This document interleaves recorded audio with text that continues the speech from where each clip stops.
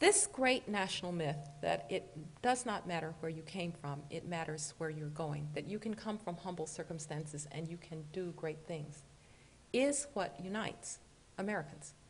America is an idea. It's not, as we discussed yesterday, a nation state. To be an American is to be from multiple ethnic and national backgrounds. It's to be from multiple religious backgrounds or no religion at all, and to still be an American.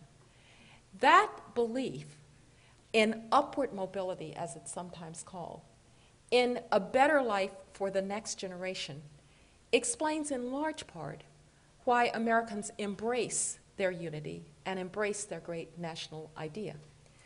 Now, if in fact that great national belief is no longer true, particularly for the least of our kids, particularly for the child who needs the public schools, to have that child read at third grade level by the time they're third grade. If that's not available to those children, we risk the rending of the fabric of this society. Since it is really that thread that holds us together, if we break that thread, then our optimism and our confidence and our sense of who we are is going to disappear very, very quickly.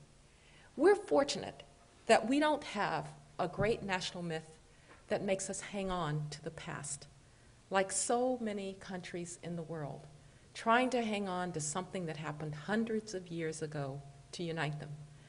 Our great national myth has always united us about the future, that the future is going to be better for the American people than the past was. The key to that is whether or not people can access the great transforming power of education. I think that W.E.B. Du Bois was very wise to focus on how Black America might be led by a talented 10th to do much better under even very difficult circumstances.